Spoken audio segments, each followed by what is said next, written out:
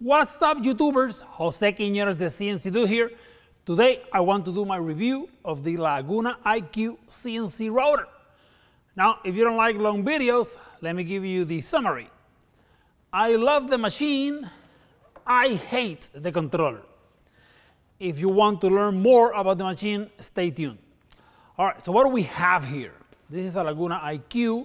In essence, it is a 2 feet wide, 3 feet long, so 24 inches by 36 inches, CNC router. So this is not a machine you're gonna get for doing cabinetry working.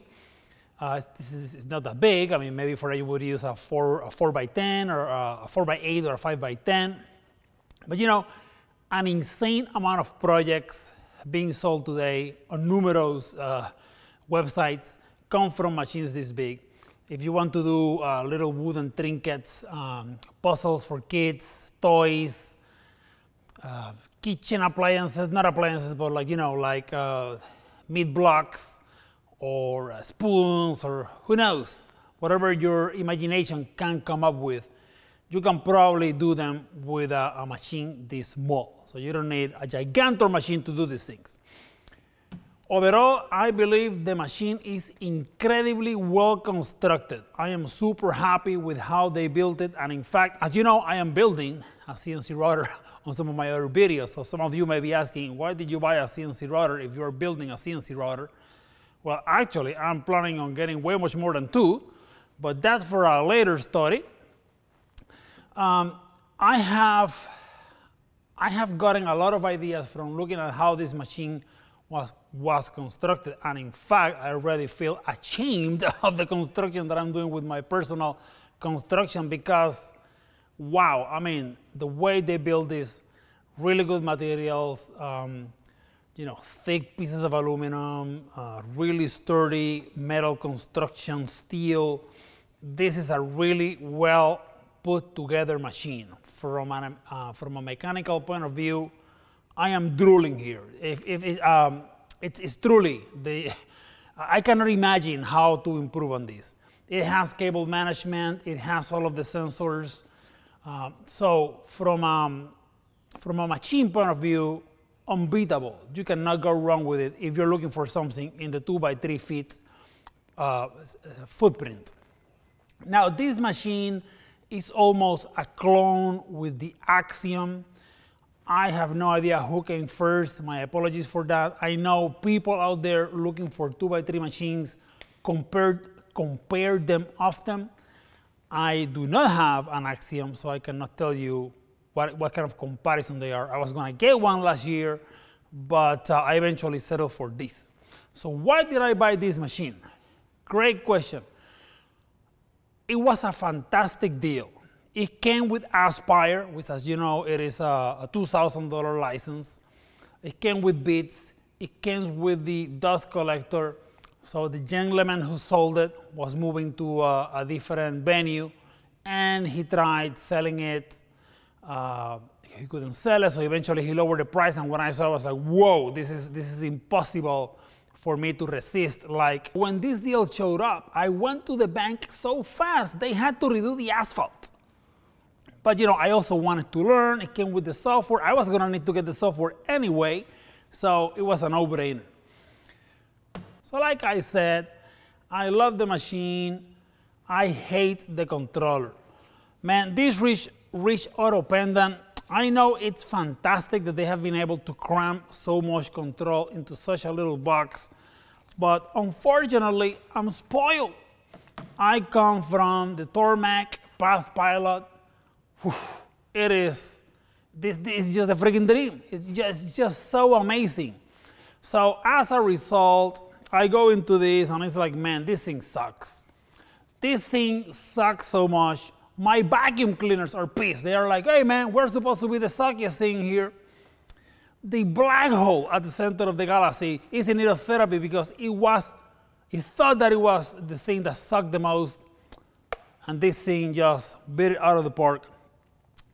First of all, you're gonna need to walk the thumb drive. So you have to put your thumb drive on the computer, walk it in. To me, that is 1970s technology. I don't even understand how on earth That is a thing today. This is to me, it's like, seriously? Come on, guys, let's make a way so that you can plug this to the network and just dump the files so you can come in and not have to be walking the thumb drive. Intriguingly, however, the controller came with a way to connect it to a computer. But check it out. You have to turn the machine off, turn the machine on, with the computer connected, so that it can recognize it as a computer access. Put the files in, then turn the machine off again, turn it on, so that you can access the files. So it's not like you turn it on with a computer attached and the computer can communicate and you can run the jobs. It's either one or the other. Either you transfer files or you run the machine as a CNC router. So in other words, worthless. I might as well just walk the thumb drive. It's like they invented a way to make it even harder. I do understand a CNC router is not a CNC milling machine, so of course, you know, you're not going to pretend that you're going to, you know, type in G codes in here to go to zero or find a location or find edges. That's stuff that you do on the CNC milling machine and probably does not happen with a CNC router. Definitely, it's not going to happen with this. Now, I do not know all of the possible commands that this guy can do, so maybe there are secrets in there, but even navigating through it is incredibly cumbersome. Like, to do stuff that you do every day is like, oh, I pressed the wrong button, because truly it's only 16 lousy buttons and everything is in there, and then you have to go through menus, and it's such a pain. Now, I get it if you have never done CNC and you look at this like, oh, amazing, look at that, I can do all of this with just pressing these buttons. But once you go through something like PathPilot or Linux CNC or Mac 3 or Mac 4, this thing could have come cheap with a trash can so that you can put it there. So one of the projects that I will explore in a near future is to just rip that out and put some electronics that I can control with a computer, because this is just incredibly annoying to me. All right, so just to walk you through some of the steps that you will have to follow. Obviously, you're going to turn the machine. There is a knob down here. And then make sure that your e-stop is disengaged or it's not going to go anywhere. And then you're going to go into all axis home. OK. Now, I haven't turned the spindle on, but at this point in time, I might as well just turn the water cooling on so that I don't forget. Really fantastic construction. I'm super happy with the machine overall. It is really sturdy. The vibration that you see is because this table is not a table that comes with, that you can buy with the machine. It's just a makeshift workstation, so it's a little bit. It vibrates a little bit, but I've seen some other videos where people have these machines and they're going to vibrate a little bit. All right, so the machine is homed, and now you can go and start moving it with X plus, X minus, Y plus, Y minus, C plus, C minus. Good luck finding exactly the coordinate that you're looking for. Well, here is X plus, Y plus, C minus. As you can see, there is a lot of travel, so you should be able to do an insane amount of, you're going to get a lot of degrees. Now, if you only press the button a little bit, it goes half of this, I think it's in millimeters. And I think there is a way to change how much it moves per step. I personally have never changed that, so I just use it as it is. And then eventually, to find a file, you have to go into an Egyptian pyramid and decode hieroglyphs, because this thing is not that easy to do. Like on PathPilot, you go to this place called File because you want to do a file. But in here, you do Run. So I go to Run, and now it asks me to load the file. Now, To load the file, I recommend you go and eat something because it takes a while. So you don't want to faint while you find the freaking file through 300 pentillion menus. Not to mention, if you press the wrong button, you have to start all over again. So you find your file. By the way, no key in here says up and down file. It is the exact same keys that you were using to move the axis up and down. But which axis? Well, X, of course, because you know X goes up and down. So you find your file, and eventually you press OK. Not run, because you already pressed run to go into file. Remember, run means file in some parts of the galaxy, so you just have to be aware. You can also press cancel if you want to go back until you get to the main menu. So, incredibly simple menu, you know, in theory is super easy to learn, except that it's not incredibly intuitive. So unfortunately, I would rather have Thought Pilot if I could, or even Linux CNC, which is something that I'm learning. Well, let's run a part and see what happens.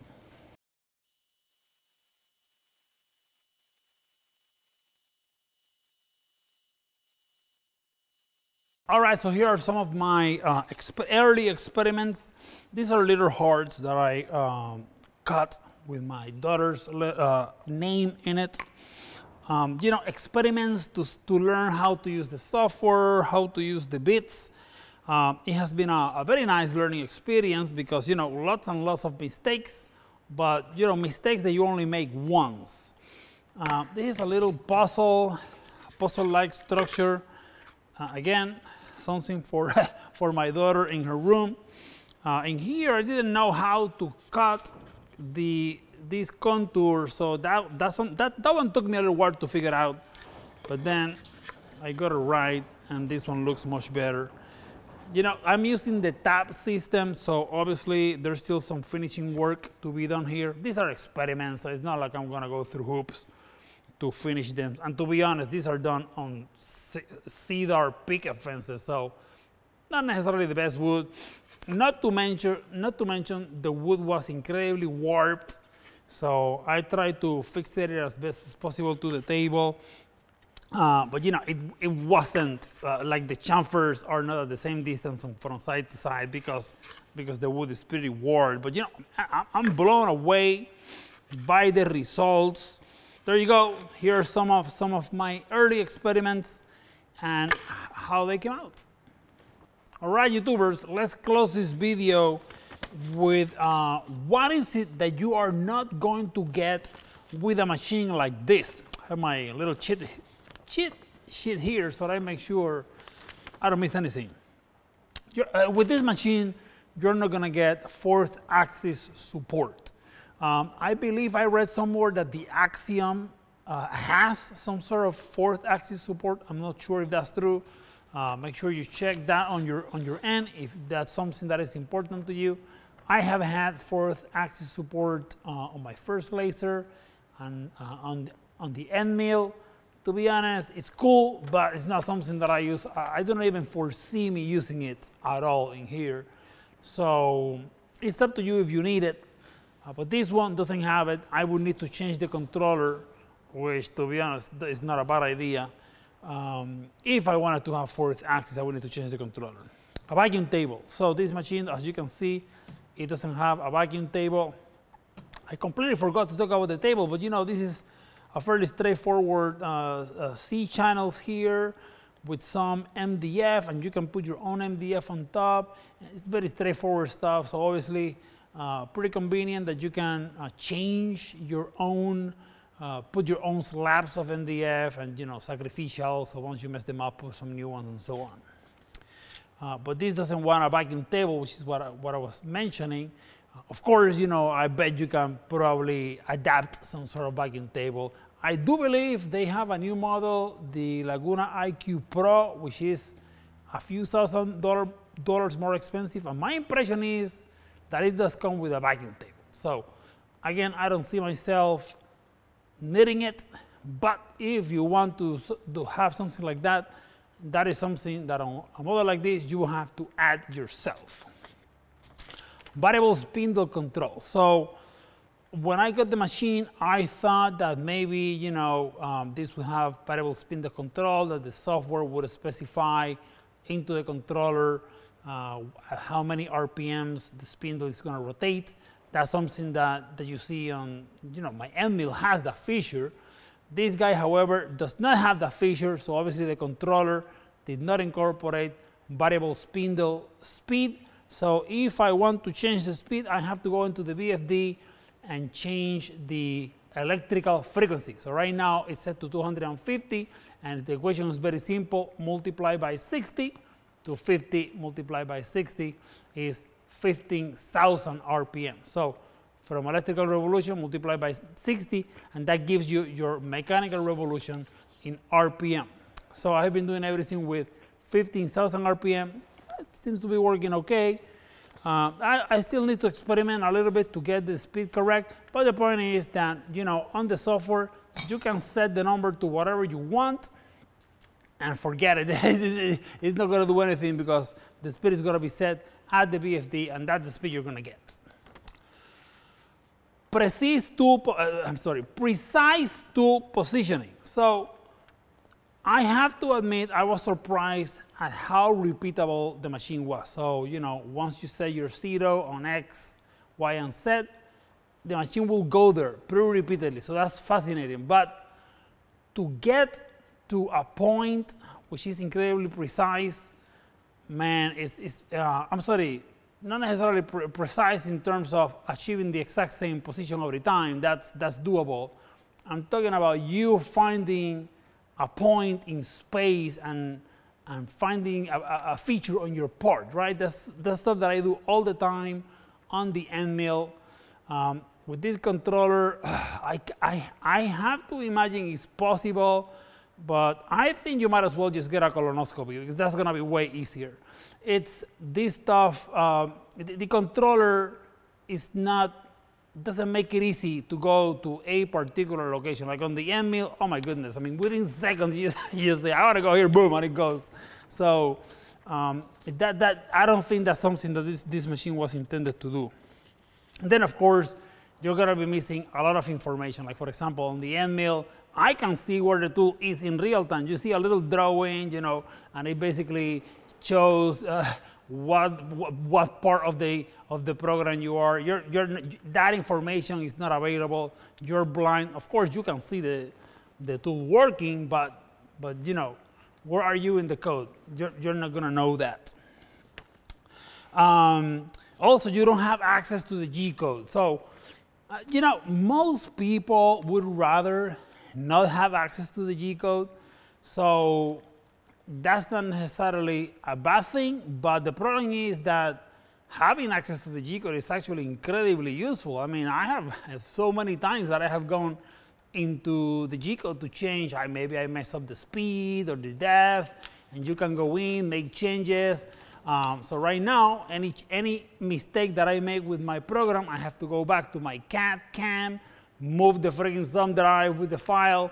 It's something that a lot of people would rather not do, but boy, having the ability to do it is so freaking convenient. So unfortunately, with this machine and this controller, it's not because of the machine, it's because of the controller. That's a feature you are not gonna have.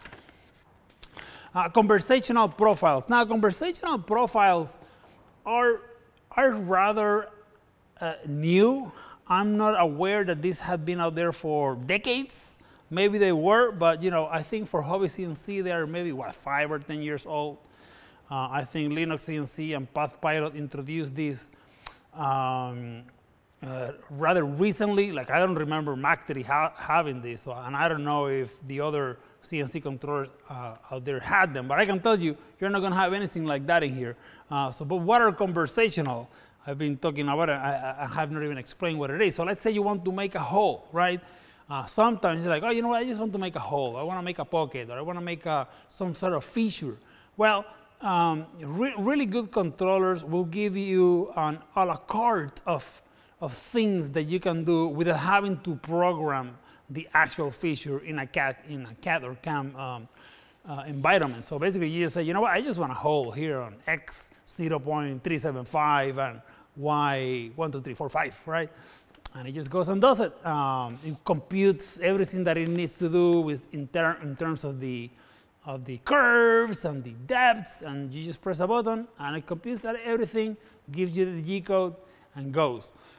That is on the controller, but you know, this controller, dream on, there is nothing like that in here. And of course, the one that I'm gonna miss the most is a way to load files into the controller. That has been a veritable thorn. I have been running a bunch of experiments, and every time I want to make a little change, I have to freaking walk the thumb drive, which is so annoying. You know how it is with USB drives, you have to plug it in 3 times because it just doesn't go the first or the second time. So that's 6 times that you have to plug in the blasted thumb drive just to make one dinky little change, versus if you could just dump the file through the computer, it would just be press a few keys, come to the machine, and then press the button, which is what I do with the Tormac. I just go to my CAD CAM, boom, send the file. When I go to Tormac, it is basically waiting for me. Hey, the file changed. Do you want to reload it? Yeah, boom. I tell you, I'm gonna miss all of those features. But you know, let's be honest. This is a different environment. It's very possible that a machine like this is not meant to do all of the things that you can do with a milling machine, right?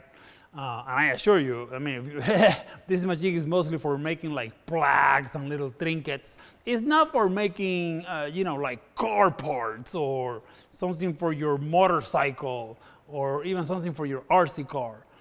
So, I mean, can you do them? You can do some, and I think you're going to be struggling a lot to make a good bunch of them where you need like a lot of features and a lot of different ways of positioning the tool. I mean, I'm not going to say it's impossible, but it's definitely not the best environment to get it done. Unless you change the controller and you transform it into the equivalent of a milling machine, it's still a router. So, oh, I knew I was going to miss one. The other thing that you're going to get with this machine is automatic tool changing, or any kind of tool changing. Like, for example, I mean, you can change the tool with 2 wrenches, but say, for example, on my milling machine, I just press a button, the tool comes out, I put the new one, and you know, there's a table of offsets that basically says, okay, now we have to readjust the coordinate system so that we can continue working. There is nothing like that in here. So not only there is no easy way to change the tools other than removing the tool and putting a new one. You also have to refine 0 on set every single time. Now, there are little collets that people sell to try to make it a little bit easier. Not collet, but like collet stoppers that allow you to kind of set all of the tools to the same height so you can remove and put a new tool easier. But you know, on the Tormac, with the TTS system, all I have to do is measure the tool once, put it on the table, change the tool, and so on. In here, you don't have that means, not to mention there is no automatic drawbar or anything like that. So quickly, before we leave, let's do my last batch of conclusions. As I said, the machine is very repeatable. I was actually surprised. Not that I wasn't expecting it to be repeatable, but I guess I did find it to be a little bit more repeatable than I thought it would be. Like, you know, you home the machine and somehow, even after switching power, it goes to what it was my old Zero. So it's pretty decent in that sense. You know, this is a machine for mass production. And when I say mass production, I mean mild mass production. You're not going to make millions. I mean, you could make millions, but that's going to take a while. You know, it's basically for making dozens to hundreds of something. What I mean by that is you would not buy this machine for prototyping. Like when I do prototyping on the milling machine, it's it's basically making one, right? And it takes me maybe a day to make one part because I have to take the part out, measure, put it back, find the part. That, I mean, I'm not gonna say it's impossible, but again, it would be easier to just go and get a colonoscopy than trying to do that in here. It's just gonna be incredibly tedious, incredibly cumbersome. So, not recommended for prototyping. And I have to say, this machine and the Aspire software, wow, I mean, I was surprised. That was actually very nice. So overall, I think it's tremendous value. The only thing that I really didn't like was the controller. I tell you, if I could change it, I would, and I probably will, because it turns out that I can change it. So at some point in time, that's gonna be my next project with this machine. But I want to continue using it as it is, because right now, for making wooden products like the one that I showed, I mean, who cares if the controller is such a pain in the butt? I mean, I guess I care, but I can live with it for a little bit until I make it work with a better controller. But you know, most of the stuff that you get with a very nice controller, you're probably not gonna need for making a wooden plaque. So it's probably okay. Well, there you go, YouTubers. This is my review of the Laguna IQ. I hope you have found this material enjoyable and you were able to learn a few things. If you're thinking about getting one of these machines, I'm hoping this information is useful to you. If you did like the video, feel free to click that like button. If you like this channel content, feel free to subscribe. I want to thank you for tuning into my YouTube channel, and I'm going to see you on the next one.